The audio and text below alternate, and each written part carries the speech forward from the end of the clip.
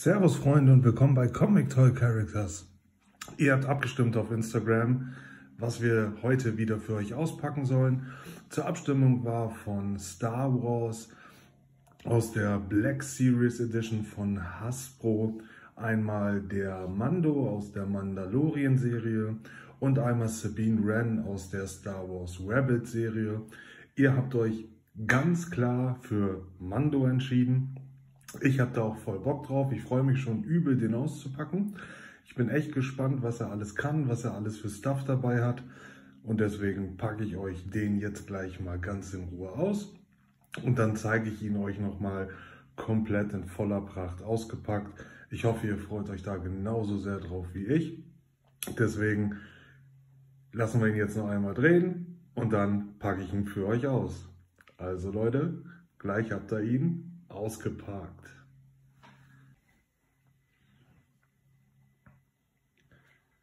Und da haben wir ihn ausgepackt. Alter, jetzt mal ohne Witz, geile Figur. Das ist Mando, wie gesagt, mit seiner Beskar-Rüstung schon aus der zweiten Staffel von The Mandalorian. Richtig, richtig geil. Was ich euch jetzt kurz zeigen muss, was ich ein bisschen schade finde, ist, er hat ja das Cape an.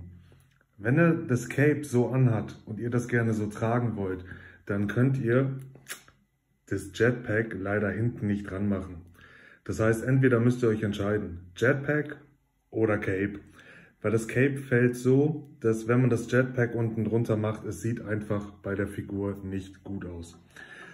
Ich kann euch das gleich nochmal zeigen, aber wie gesagt, es passt einfach nicht. Gefällt mir nicht, deswegen ich werde ihn auf jeden Fall ohne Jetpack hinstellen. Weil ich finde, das Cape sieht einfach cooler aus als das Jetpack. Von daher, ja, ihr müsst es selber entscheiden, was euch besser gefällt. Für Fotos oder für Bilder kann man das Jetpack natürlich gerne drauf machen. Muss man aber, wie gesagt, bei dieser Figur jetzt das Cape zur Seite machen oder ganz ab. Weil ihr seht, genau jetzt, es fällt halt über den kompletten Rücken. Und wenn man es an die Seite macht, sieht es halt einfach nicht mehr gut aus. So, ich schließe mal meinen Drehteller kurz. Und dann nehmen wir uns doch mal den Mando ein bisschen in die Hand. Also hier könnt ihr ihn schon mal sehen. Das ist er in voller Pracht mit seinem Gewehr in der Hand, was ja stark an das erste Christmas Special von Star Wars erinnert, wo Boba auf diesem Dinosaurier reitet und da hat er, glaube ich, dieses Gewehr das allererste in meiner Hand, also daran ist es, glaube ich, angelegt. Ihr wisst es, glaube ich, besser als ich. Wenn ihr was habt, schreibt es unten in die Kommentare rein.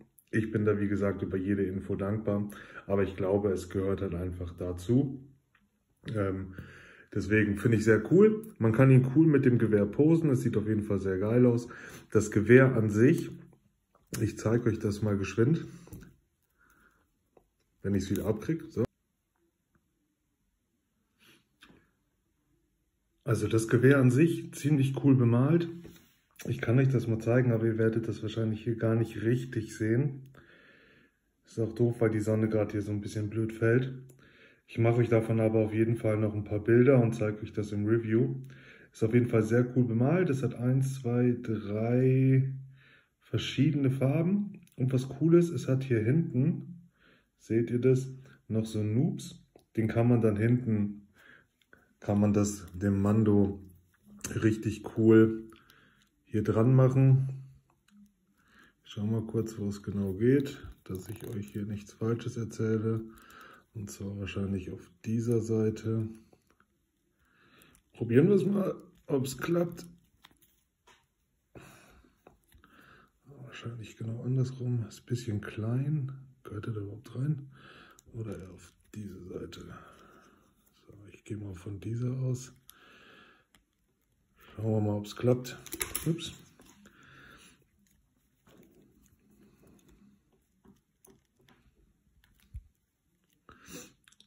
So.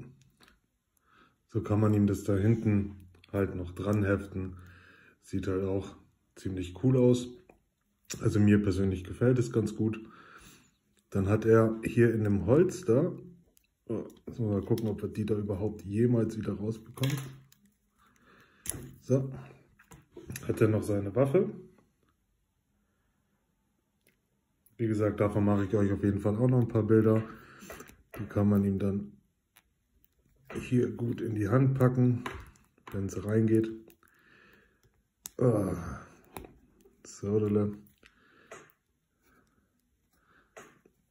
Und dann hat er da auch nochmal seine Waffe in der Hand. An sich ist er ziemlich cool gemacht. Dieses Band hier oben, was er hat, lässt sich noch ein bisschen verschieben. Also das ist nicht drauf modelliert. Der Gürtel, doch, der ist fest. Er hat wie gesagt einen Balljoint im Oberkörper. Die Beine lassen sich relativ gut auseinander machen. Er hat ein doppeltes Gelenk im Bein und halt auch nur abknickende Füße. Also leider ist da, glaube ich, da ist kein Balljoint drin. Bisschen schade, aber meine Güte, es reicht, um ihn zu posen. Die Arme kriegt er leider nicht so weit hoch wegen seiner Beskar-Rüstung hier oben. Das heißt, das hier ist echt schon das Maximale. Wie gesagt, er hat eine Unterarmdrehung, man kann die Hände drehen, man kann sie noch abknicken. Es ist wie es man halt bei Black Series Figuren kennt. Ne? Ansonsten, ja, ist er ziemlich cool, sieht echt gut aus. Wie gesagt, der Kopf lässt sich komplett drehen. Und wie gesagt, das Cape fällt halt ein bisschen doof dafür, dass er noch sein Pack dabei hat. Also man kann es leider nicht alles zusammen anziehen. Also man kann es immer nur einzeln draufpacken. Was aber auch vollkommen okay ist. Wie gesagt, Mando ist ja ansonsten eine ganz coole Socke. Ich gucke, dass ich das jetzt hier nochmal drauf kriege irgendwie. So, jetzt vielleicht zusammen mit dieser Gürtelschnalle da. Vielleicht passt das irgendwie. So, jetzt haben wir es. Und dann können wir ihn da nochmal ein bisschen auf die Reise schicken.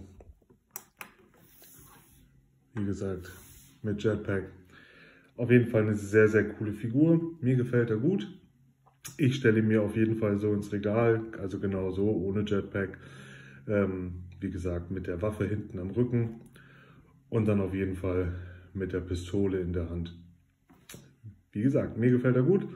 Ich hoffe, euch hat das Video gefallen. Ihr wisst wie immer, folgt uns auf Insta, auf YouTube und auf Facebook. Lasst einfach mal ein Abo da, drückt die Glocken und ein Like wäre auch ganz cool.